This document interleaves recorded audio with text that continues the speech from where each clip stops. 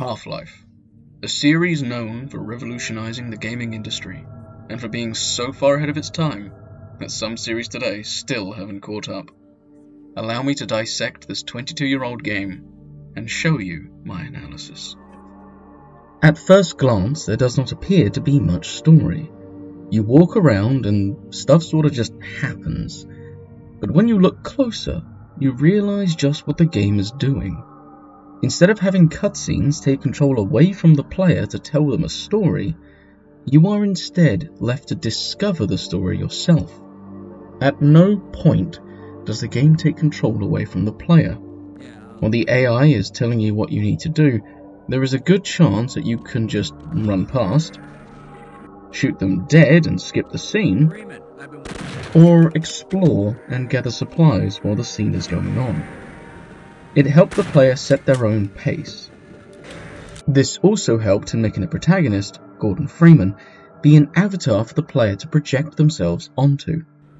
Do you help every scientist you meet, protecting them and bringing them to security guards? Or have you been waiting for this moment to take revenge on those pompous pencil pushers and go on a mass homicidal run, killing every scientist and security guard for that sweet ammunition and catharsis? You are the reason everything happens. You are not a passenger in this story, you are the one creating it. You push the crystal into the beam, you cause the resonance cascade and bring about the end of the world.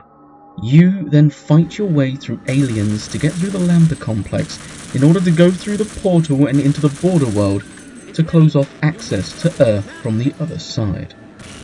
You hear about the Lambda complex very early on, but it is not until the end of the second third of the game that you get to go there. It's building the world around you without even being aware of it. Posters on the wall show several locations later on in the game.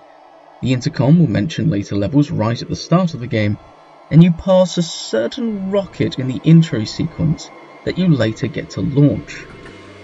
It genuinely feels like this is a real world with real people living in this underground lab, which makes it all the more catastrophic when you visit these locations but find them all destroyed, with dead guards and scientists littering the halls and aliens eating the corpses.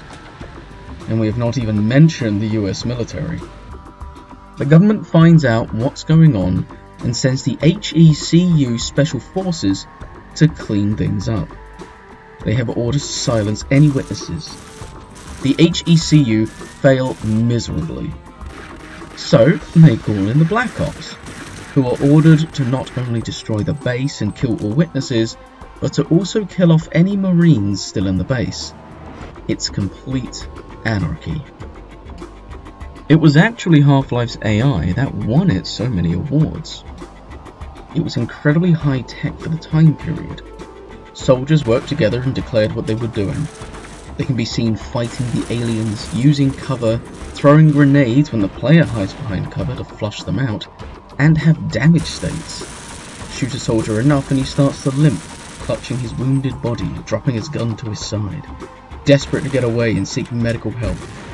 They even call for a medic. Medic! Aliens have their own unique way of interacting with each other as well. Some aliens can even work together. Let's look at the Hound Eyes, a dog-like alien with a lot of eyes. They roam in packs, which give them strength. If you are attacked by one on their own, they will do very little damage. Without armor, they deal a measly 9 damage to your health. With armor, they only deal 1 damage to your health. However, if they are in a pack, they will have a pack alpha. These buff the others' damage. You can tell by the colour of the sonic boom they create. The deeper the blue, the more the damage they deal. Once they are at full strength, they can easily kill the player from full health even with armor, as shown in the footage. Heck, even the cockroaches have intelligent AI, something never before seen in a game. They will run towards food, gathering in numbers to eat, and will run away from the player. They didn't need to make AI for the cockroaches, but they did. Honestly though, the best part has to be the Vox intercom system and soldiers' voice lines. They are sound clips of single words that are simply played one after the other, so you can easily make your own lines. But I've spent far too long here. I'll let the Vox speak.